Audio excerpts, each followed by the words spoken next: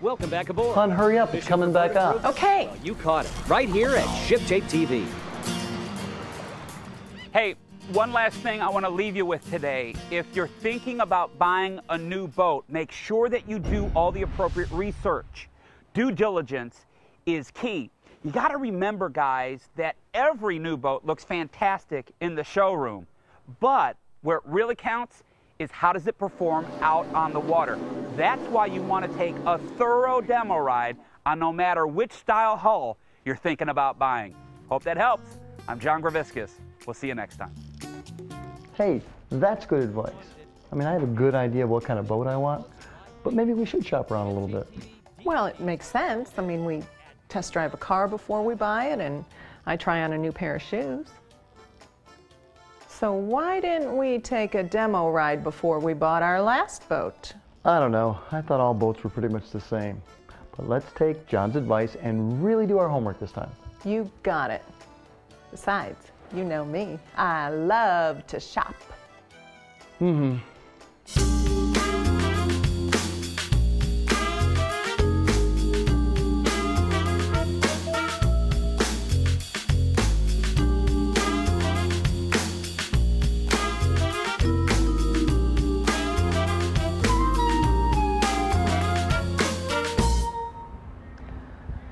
There sure is a lot to pick from.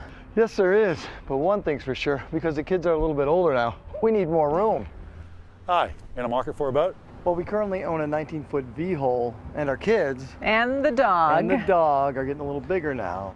Well, we feel like we wanted a bigger boat. We see that you carry several lines of boats, and we currently have a V-hull, but we're possibly interested in a catamaran. And friends of ours up north have one, and they've been telling us some pretty interesting things about it. But we've never been on one. What do you know about them?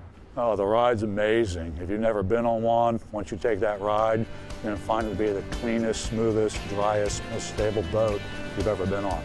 Well, why is the ride so smooth? Great question. Follow me. Folks, the best way I can describe the catamaran to the monohull is going to be kind of a knife and spoon effect. The monohull being the spoon, wider at the bottom, more friction, and it's going to make more slap. The catamaran hull is going to be a much cleaner entry, sharper entry for a cleaner, softer overall ride. Does that really make a difference in how the boat rides? Yes, and stable too. Really? Really? Really. If you look at a monohull with the V on the bottom, it's going to be a lot more, right and left lean or high degree lean and forward and aft movement through bigger seas. Where the catamaran with two sponsons stays level and flat through all riding conditions for overall safer, better riding boat. That doesn't sound real. Well, let's set up a sea trial. Oh, hold on a minute. We're not going on any demos just yet. We were just starting our shopping for a boat. That's fine. I'm sorry to be pushy or seem so. It's just been our experience that once people ride the catamaran, the boat sells itself. Well, we like to take our boat and the kids and the dog to the sandbar. But what kind of a draft does a catamaran hull offer compared to a monohull? Much shallower. The catamaran is going to be about 12.5 inches. It's lighter, the cleaner sponsons, where the monohull is going to be at least 2 feet. Well, what about fuel consumption? I mean, with today's gas prices, I'm a little bit concerned. Yeah, great question. Again, if you look at the monohull, wider hull, more drag in the water to our razor blade type entries on our sponsons, more efficient, less drag in the water. Because of the trapped air underneath the tunnel, it compresses, causing more lift, more efficient ride, more cushion, a softer re-entry for a better overall ride. That tied in with E-Tech engines, which are lighter, faster, clean burning, and no maintenance. There is no 10, 50, 100-hour break-in, or 2 cycles and 4 strokes all have 10, 50, 100-hour break-in costly services. Folks, now that you're aboard a catamaran, can you sense and feel the extra space over a monohull? Well, how do you figure? Because our sponsons stay out where the monohull V's in.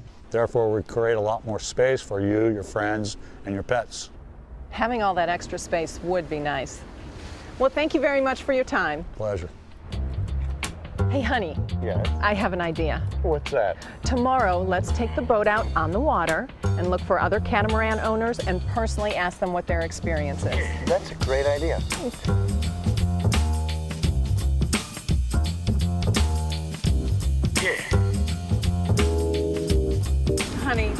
hardly any wind blowing today.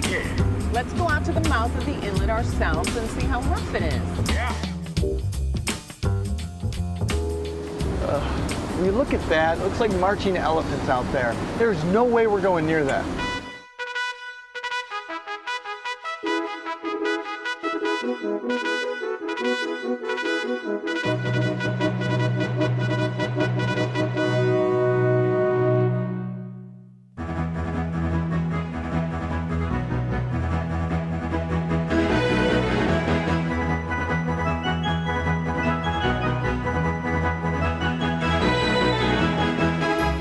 Guy, he must be crazy.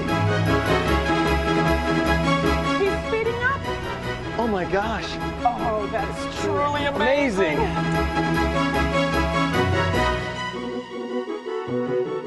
Well, let's head back into the intercoastal waterway where it's a little smoother.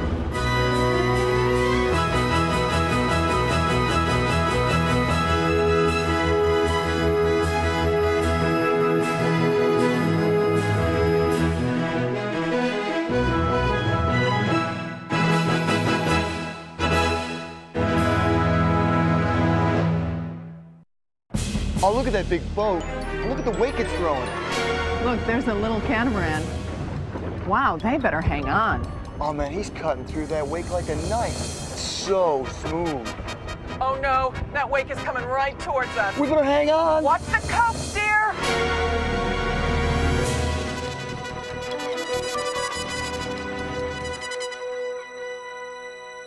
Yeah.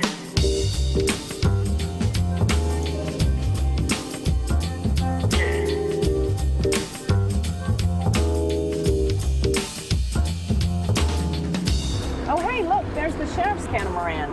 They're heading over to the sandbar. Let's go over and ask them what they think. Okay.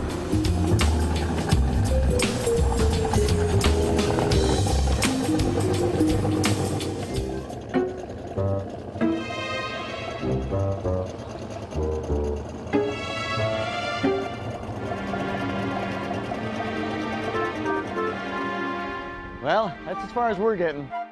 We're beached. Oh, will you look at that. That family on the catamaran had no problem getting to the beach. Yep.